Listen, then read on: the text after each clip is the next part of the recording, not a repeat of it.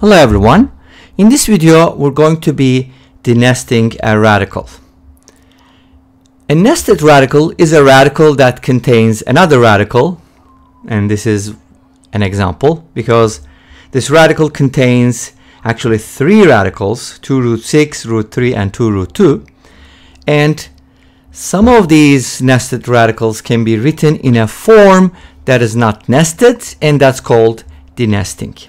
So that's what we're going to do. For example, if you had the square root of 5 plus 2 root 6, you could write it as root 3 plus root 2. To check your work, you could definitely square both sides and you'll get an identity.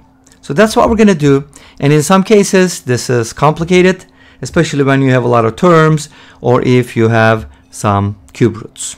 All right, let's see how we can denest something like this, okay? So I'm going to rewrite this.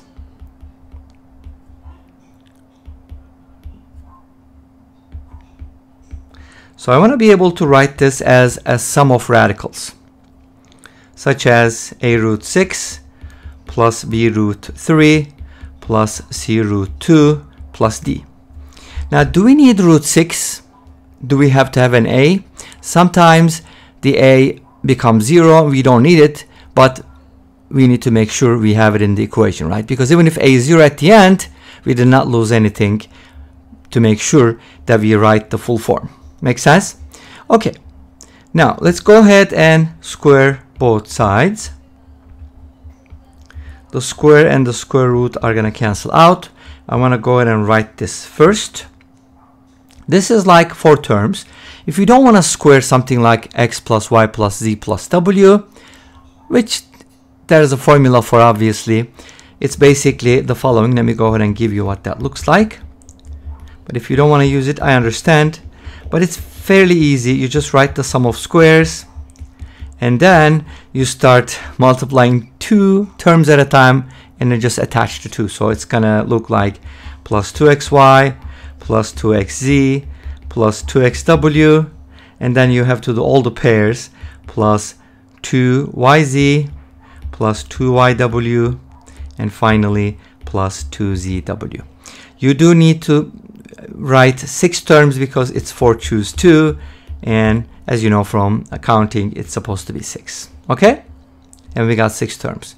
If you don't want to use this formula, totally understand, then you can do the following. You can kind of group these into 2 groups and kind of treat it as m plus n squared. Make sense? Okay, what is m plus n squared? That's kind of easy. M squared plus n squared plus 2mn. So we're going to go ahead and do that.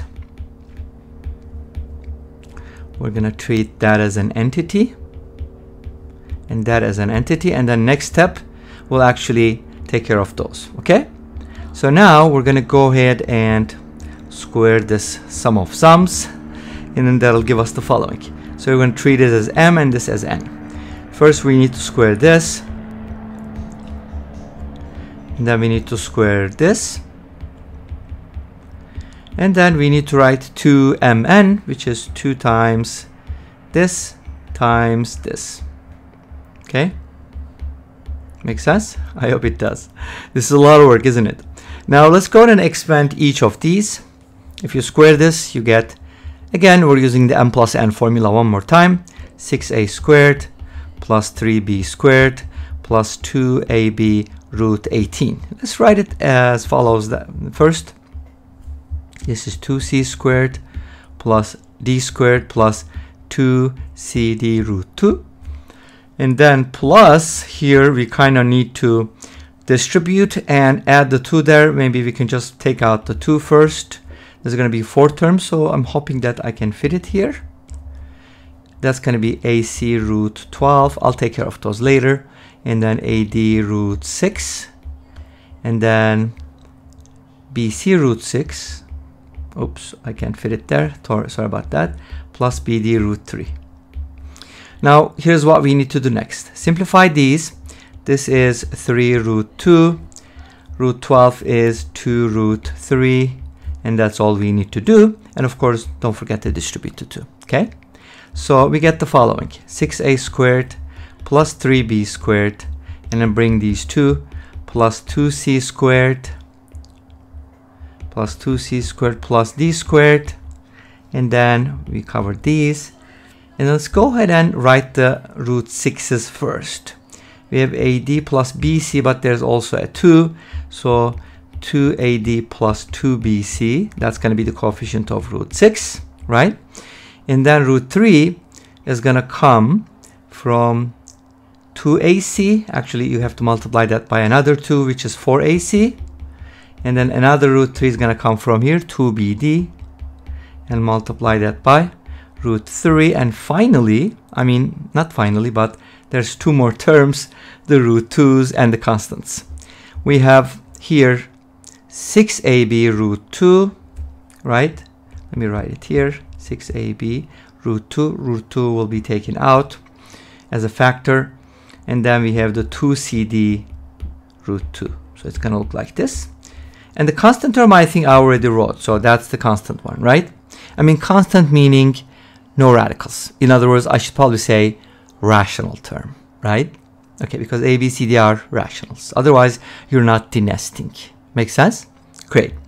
Now, you can actually go ahead and simplify this expression. Or, I mean, solve it. So this is equal to 6 plus 2 root 6 minus root 3 minus 2 root 2. So here, this is our rational term. So we're going to get 6a squared plus 3b squared plus 2c squared plus d squared equals 6. And then the coefficient of this is equal to 2. So if you divide both sides by 2, you get AD plus BC equals 1. From here, the coefficient of root 3 is going to be negative 1. So if you divide by, well, let's just write it first. 2BD is negative 1. And we can do it later. And this should be 6AB plus 2CD equals the coefficient of root 2, which is negative 2. Here we can simplify this and write it as 3AB and CD. We can kind of erase this, and 3CD equals negative 1. And then divide by 2 here as well. I don't know if it's going to be helpful. Maybe we can leave it like that for now. So what are some of the strategies we can use to solve the system? Because it's not very easy to solve, right? Okay, great.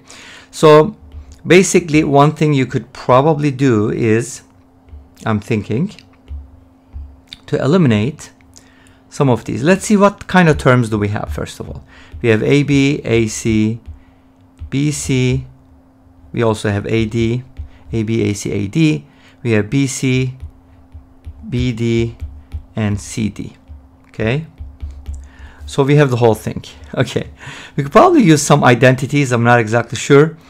But you know, it's going to be tough. But it's solvable, because the thing is, there are 4 variables in 4 equations. They're all independent as far as I know. But if you solve, this is what you're going to get at the end. Okay, ready to see the answer?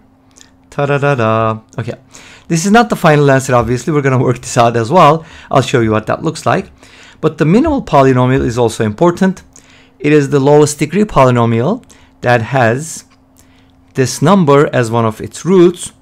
And this polynomial, notice, that has rational coefficients, or integer coefficients. It's probably better to say integer coefficients. Okay, so now let's go ahead and simplify this answer.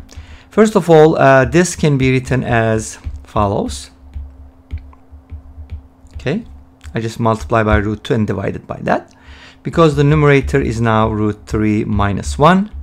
And if you multiply by root 2, you're going to get 2 plus root 6 over 2 minus root 2 over 2. In other words, the coefficient of root 6 is 1/2, which was, let's go back here and see what that looks like. Okay, so remember when I said that, okay, if I copy that here, 2 plus root 6 over 2 minus root 2 over 2, right? Is that right? Let me check my work. Okay, don't worry, I already checked the work and verified this. But basically from here we can safely say that A is equal to 1/2, B is equal to 0, C is equal to -1/2, and D is equal to 2, right? Because remember, D was the constant term. Let's go back here. Hopefully that'll remind you. A is the coefficient of root 6, B is the coefficient of root 3, and C is the coefficient of root 2. So these are our numbers that come from the solution of this system. But how do you solve this system? That's a very good question. Anyways, this brings us to the end of this video. Thank you for watching. I hope you enjoyed it. Please let me know. Don't forget to comment, like, and subscribe. I'll see you next time with another video. Until then, be safe, take care, and bye-bye.